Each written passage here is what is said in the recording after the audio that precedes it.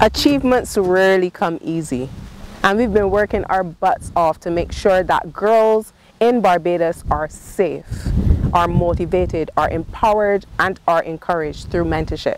In year 1, we received the With and For Girls Award in London.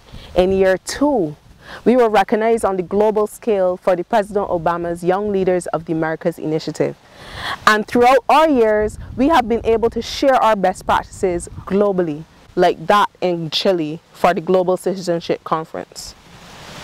Massive achievements for such a young organization, and you can be a part of that change.